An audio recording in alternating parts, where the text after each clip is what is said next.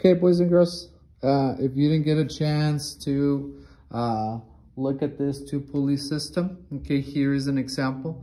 And you can look at the setup of how it's put together, okay? Clip, pulley, clip, string around the movable pulley at the bottom, and that string just comes around on top of the pulley, okay, through the top. So this is the setup, how it's put together.